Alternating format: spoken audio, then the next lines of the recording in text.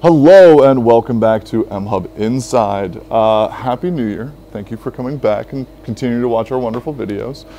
Today we're going to be doing a little bit of a, not a recap, but a revisit, some projects that we did last year that we want to see how they're faring and if we should continue to utilize those things. So the two things on the docket are the Waze covers that I've put in for the M that I built, and then we're also going to touch off on the Lathe ATC catcher to see one or two little upgrades that I did there and see how that's faring.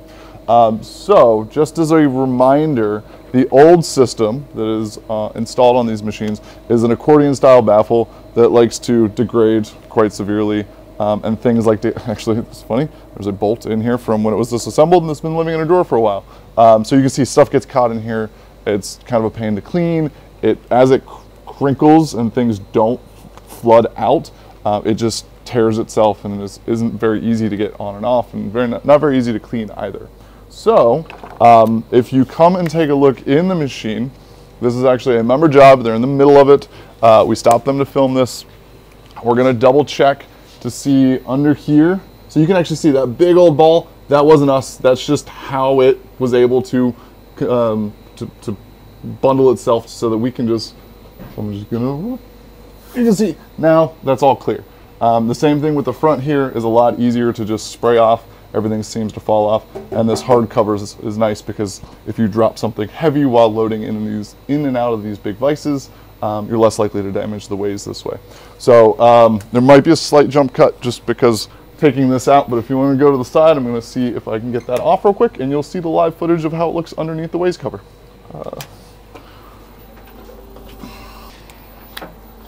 Okay, I'm back.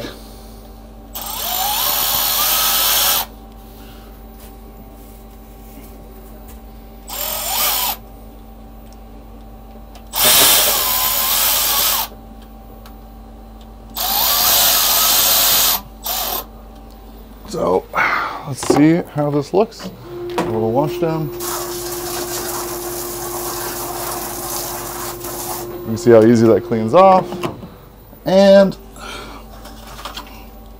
there's a little bit built up here, which I was kind of expecting. There's a little bit built up here, but there's nothing really on the Waze. There's no rust whatsoever that I can see. So we're getting plenty of lubrication down there. I'm fine with this. I'm happy with this. I might try and devise a system so this gets taken out a little bit better, or I just have to go through once a week and maybe take away that compression. But in general, that part looks fantastic. And let's take a look at the front.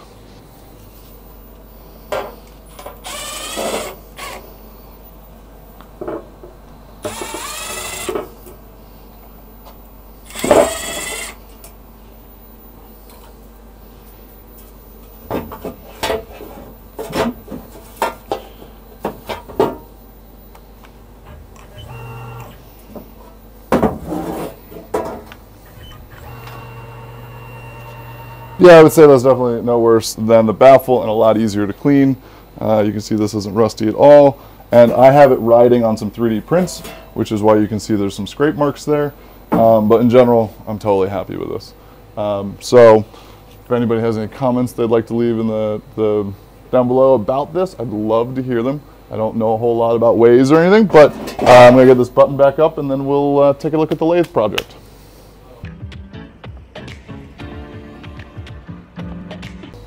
Okay, so to revisit this project, I needed to make a parts catcher of some kind for some itty bitty little parts that we were making that were getting lost in a bunch of stainless steel down here, and I didn't feel like cutting up my fingers.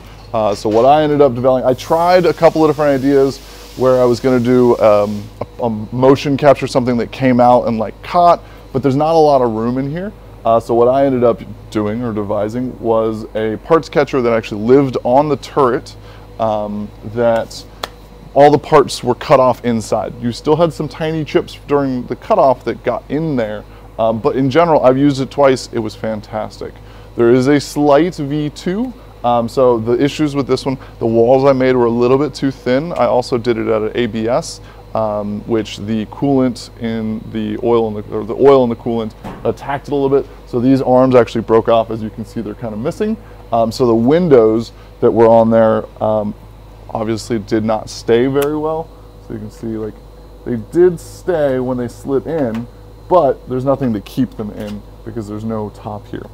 So on V2 I made that a little thicker, and then I also did it out of a different 3D printing material. So this is nylon 12 on our SLS printer, which the coolant should not attack.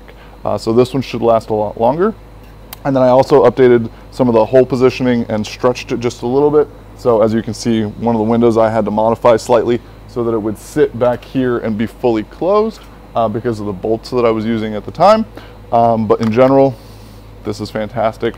This one failed in the middle, printed this one, continued on, and I'm very, very happy with this design. If I do end up coming with something that does move into place, I will definitely let you know.